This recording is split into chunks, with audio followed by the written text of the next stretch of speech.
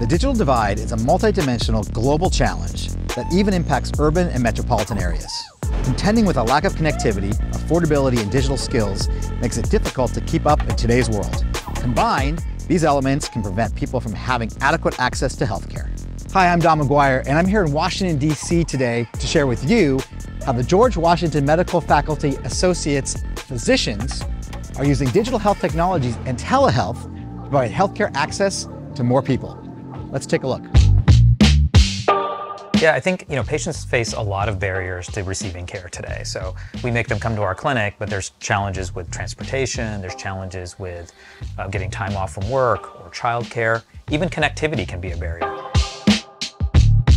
Transmitting vital signs like we've done here, it really optimizes the way that we can provide care through telehealth. So this was super easy, and I can really see the value and how this will improve people's lives by helping them access life-changing care. I think telehealth is a necessity for our patients to improve access. How do we help patients bridge that digital divide, give them the skills and the confidence to use the technology they have? So what is your message, Dr. Sikka, to medical professionals who should really encourage this adoption of telehealth with their patient population?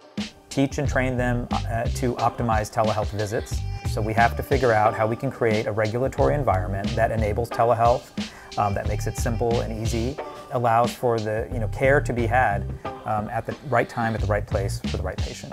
I hope you can see how truly life-changing this technology is and how important it is that we all work together to close the digital divide. Thank you for watching today.